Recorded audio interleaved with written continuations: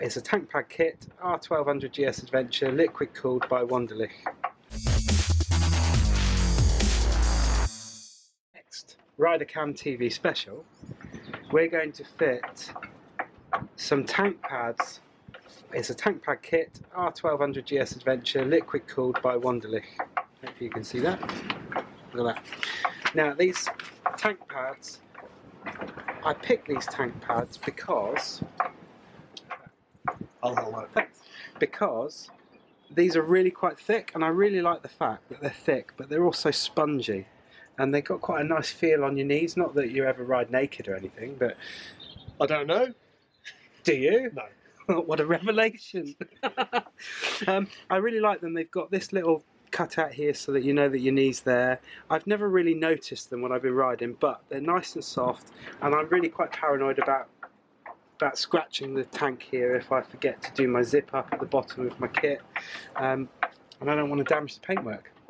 And I have noticed that when you're riding rather vigorously, it is quite nice when you do grip the tank to actually have something that goes against your trousers and stuff, that gives a bit of friction rather than it being quite slippery. So we're going to fit them. Now you can see I've got a rather big knife here, and it's because I bite my nails and it's really bad. But on the back of the pads, hopefully you can see that all this green, the green bit is just where the adhesive or the spongy bits that have got all the gluey bits on there, that's got to come off. And then what I'm going to do is it's going to fit just in the middle. Now I'm a little bit anal where I like to put it, and I want to get it as central as I can, and I'm going to leave this gap here, and in the instructions it's got to leave that there.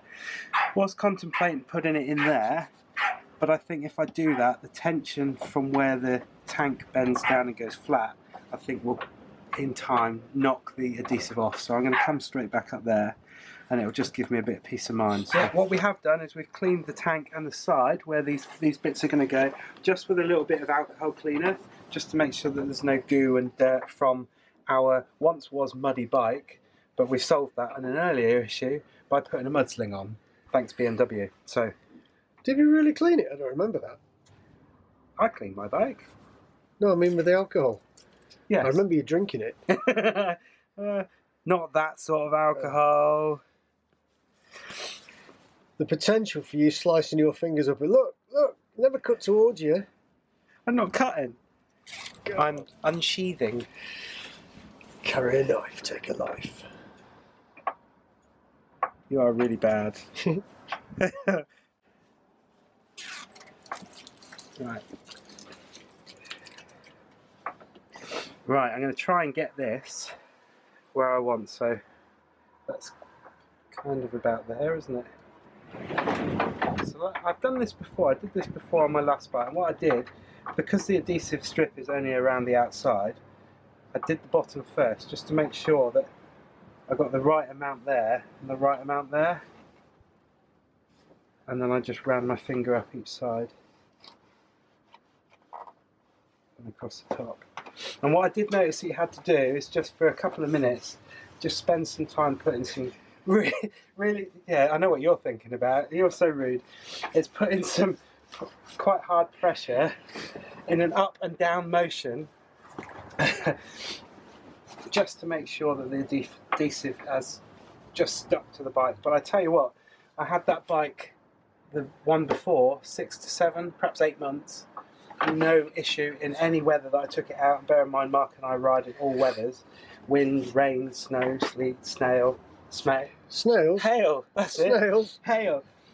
Snails in Cornwall. Not once did I have an issue. Now, just a word of warning, when you have done this, because of the plastic, it does sheet your hands with some, it's almost like really slippery after you've done it. So just wash your hands if you're going to do something that you rely on a bit of grip. Mark, you just make me laugh. Bro, right, that's that one done.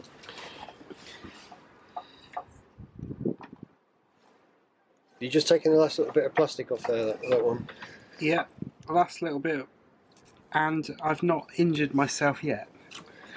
Which and is no children were hurt in the making of this. No, and no adults, surprisingly enough. Oh, we haven't finished yet. We are like big children. Right. Now this one, same principle. If you notice down the bottom, hopefully you'll be able to see that wording, CSS Germany. It's presumably the people that have made it. And no, well there is writing down there, so I've made sure that the writing's up the right way. And I'm going to have to get that down on the floor for this. We have a massive bike shed here, as you can see. Yeah, it's huge.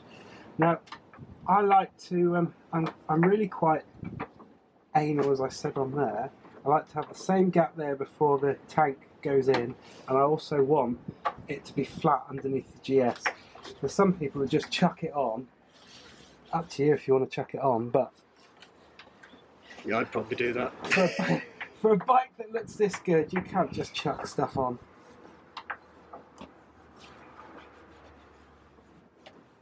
And there we are. Tank pad. Fitted. Awesome. People will know you when you've got that on there. Not everybody's got them.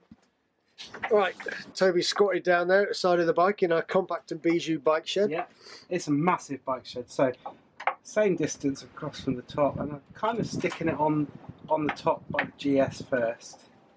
And it's all done by eye, so my eye's probably totally wrong.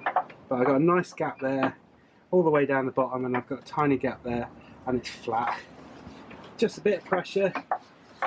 So that is our quick review of the Wunderlich Tank Pad set for the 1200 Adventure. About 40 quid, but I think worth it, not only to give you a bit of purchase when you're holding on to the tank with your knees, a bit of peace of mind on the tank so it's not, doesn't get scratched, but I actually think they look a lot better than a lot of the other aftermarket ones. And yet again, it's another thing, I've got to say, it's another thing that I really think that BMW should put things like this. £16,000 for a bike, and you've even got to buy little pads to connect to protect the tank. So if you've enjoyed the review, thumbs up, and we'll put down in the description where we got them from. So pop along and have a look and go and buy them, stick them on your bike. Send us a video of you fitting them on yours.